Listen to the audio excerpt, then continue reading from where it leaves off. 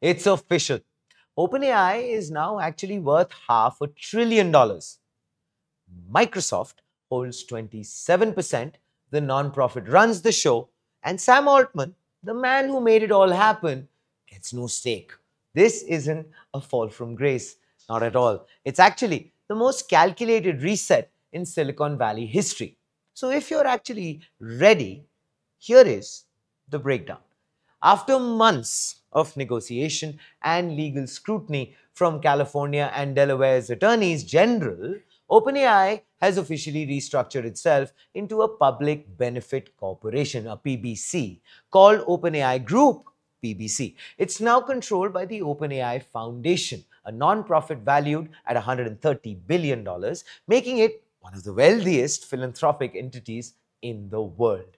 The move ends a 5-year constraint that limited how much capital OpenAI could raise under its old capped profit model. Now, it can actually take unlimited investment while their nonprofit retains mission control.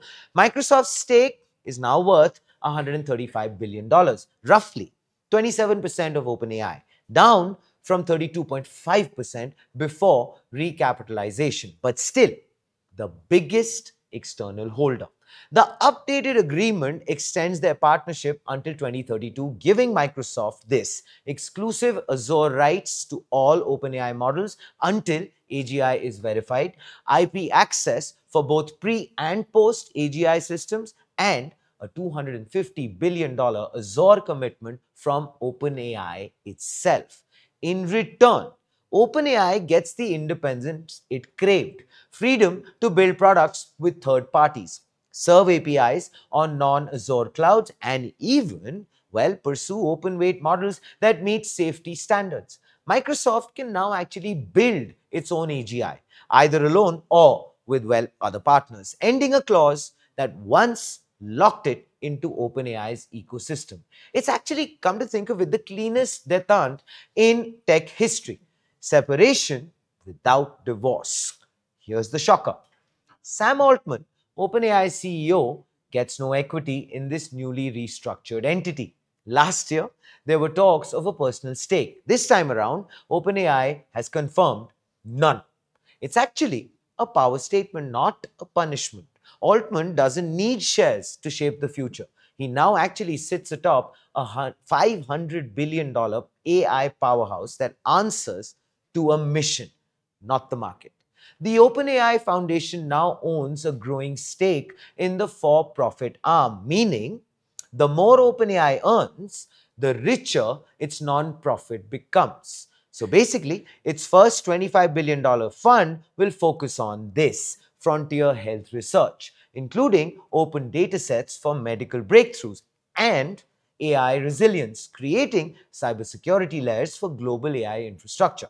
So basically, in short, OpenAI's success now directly fuels humanitarian and safety goals, a self-funding loop where capitalism pays for alignment.